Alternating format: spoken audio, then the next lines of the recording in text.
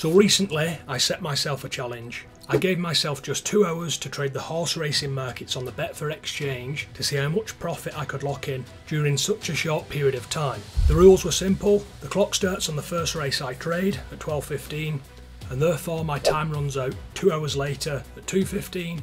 I only trade horse races where I feel I can adequately read the betting market, so there could potentially be large chunks of time where I'm sitting on my hands and not trading if I don't feel like I can make money out of the markets on screen in front of me.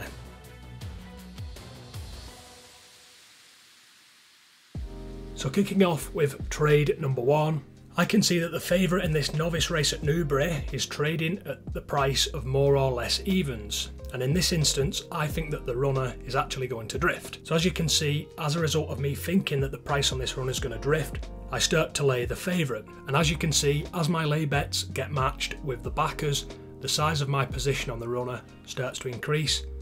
And after I'm happy with my total bet size, which in this case is £400, I place the exact same amount of money on the other side of the market to cash out of my position. So as you can see, I've split my £400 stake up into 10 £40 back bets. And now we have a position set. If the price drifts up, I'm going to be starting to make money, whereas if I'm wrong and the price starts to get shorter, I'll start to lose money. The orange box, which you can see here, is the absolute worst case scenario for me, and it's the maximum that I would let this trade go against me. However, 9 times out of 10 I'll be able to spot when this trade is starting to go wrong and cash out for just a small loss. So jumping forward slightly, as time starts to pass, the favourite's price has indeed started to drift up, and currently I could take my money and cash out right now for £12 if I wanted to. But as I'm confident that the price will get even higher, I don't cash out just yet, because the larger the price gets, the more cash I'm going to be able to lock in. And you can see that the price has continued to move up, which is exactly what I suspected was going to happen on this trade. And the market has reached our first £40 back bet, which will allow us to slowly start hedging and cashing out of our position. Now, as a lot of money just rapidly entered the market and started to lay our runner, in turn pushing the price out even further, I simply cancelled my remaining £40 back orders. And as I think the price is going to head up even further, I simply pop the remainder of my back position in further up the market at higher back prices. However, shortly after, it started to become apparent that the market had hit a roadblock and it was unlikely to head any further up. Therefore, I decided here was a good point to pop in the remaining £120 to close out my position, therefore locking me in a profit of £25.20. So just before we carry on with the video and we find out exactly how much cash I was able to lock in, sat right here at my computer screen over that 2 hour period, I want to let you in on a series that I've been working on over the last few months for you, if you're interested in making some cash out of these trading markets yourself. My goal with this series is to remove as much of the complicity from trading as possible. I break the markets down in detail, from defining the bottom and the top of the traded ranges, through to the dreaded 2-minute mark and how to deal with that and use it to your advantage. And on top of that, to put the cherry on the cake, I'll provide you with one of my favourite pre-off trading strategies that I use on a day-to-day basis, so that you can make money from it too. So the series contains everything that I wish that I had access to when I was starting out, trying to learn how to trade these pre-off horse racing markets, coming off the back of some huge success and some huge profits in the world of match betting. You know, from the way the videos are explained through to how the strategy is articulately broken down each step of the way. This is really a resource that which would have helped me out very much and saved me a lot of hardship when I was starting out. So yeah, if you are interested guys, the link is down below in the video description. Have a look at it, check it out, see if it's for you. And without further ado, we'll jump back into the video. So moving on to trade number 2. This time we have a 3-horse race, and this time all of the money is arriving into this market really late on as a result of the previous race that we were just trading only just finishing up. This time, once again, we have a favourite which is priced at odds of 2.0, which is evens, and as you can see, I've actually opted to back the runner this time. So the more the price gets shorter, the more profit we're going to be making. If the runner's price comes up past our green zone and then it heads into the red, we'll start to make a loss.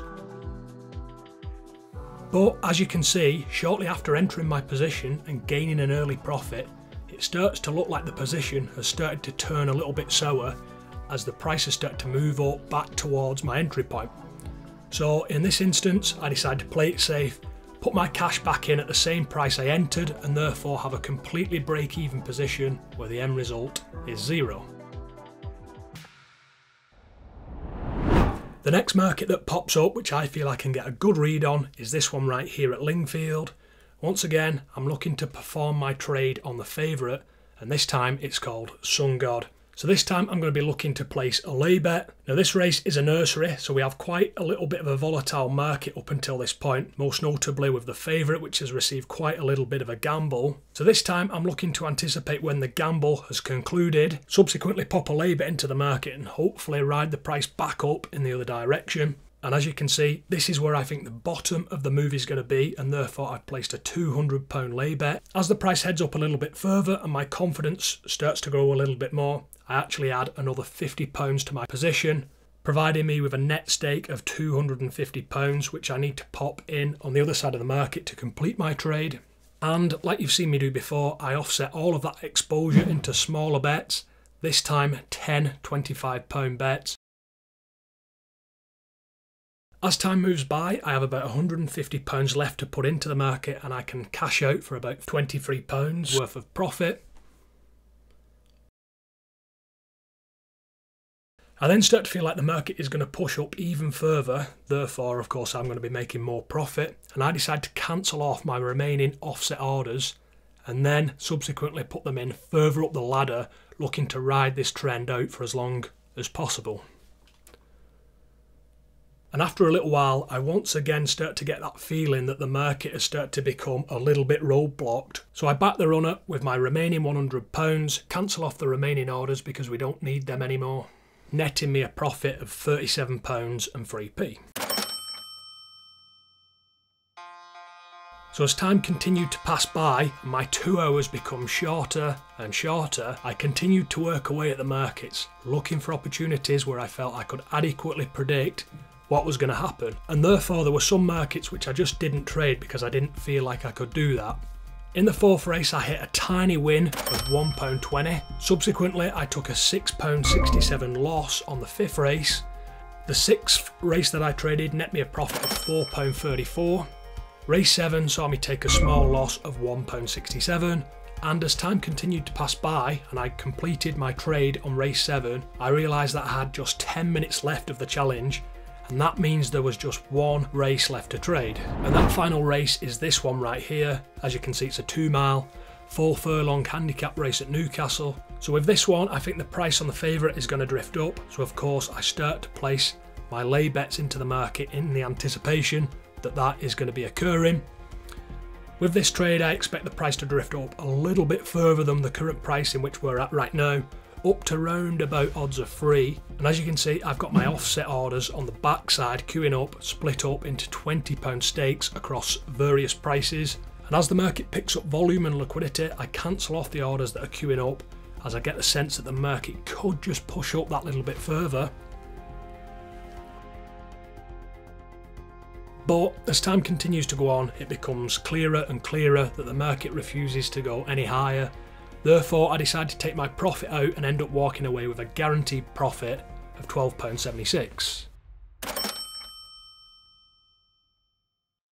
So as you can see, it is very much possible to make money out of these markets, and it doesn't really matter if you're not a super big fan of the sport of horse racing or you don't really know that much about it, as I've demonstrated within this video. So yeah, if you are interested in giving this a go and you want to start making some money out of these markets yourself, check out the link in the video description. You can get started right now.